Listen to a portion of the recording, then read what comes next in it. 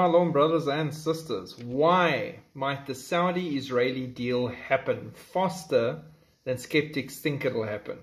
Because Bibi, Netanyahu, MBS, His Royal Highness, Biden, they all want it and need it to happen now.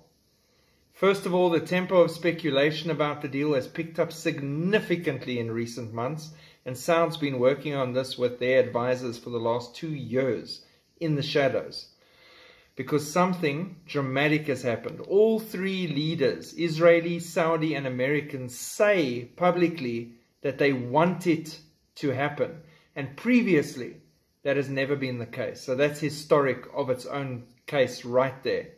When it comes to peace with Saudis, Netanyahu says, I'd bet on it. He needs that. It used to be the only leader who was willing to openly say he wants this deal was Benjamin Bibi Netanyahu. Last fall, as he campaigned to become prime minister again, he made a deal with the Saudis, one of his top priorities. And now the Saudis have got this perfect deal worked out already. And they're involving Bibi and Biden, and they want to get the Hashemite kingdom on Israel's border sorted out. And that could really happen with Temple Mount given over to the Jews for them to control, which means they can take the half they need and build their temple. Everything is ready, along with the red heifers, as well as some Christian leaders that are saying it's absolute rubbish. Good luck to you. The red heifers are ready for Passover 2024. They are ready to go. It might not be a sign for others. To me, it is a huge bell being rung like this for the final temple to be built. Does it mean anything for my salvation? No.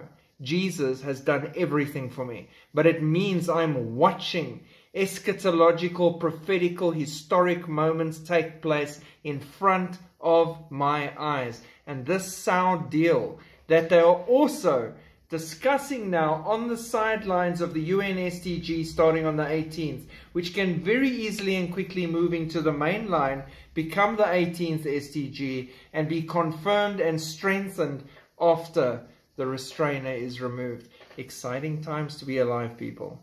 It's really exciting. We are watching everything take place as the Lord said that it would. Because everything God says happens, always. No one should be surprised at this point except Lucifer and his team. God bless. Keep looking up.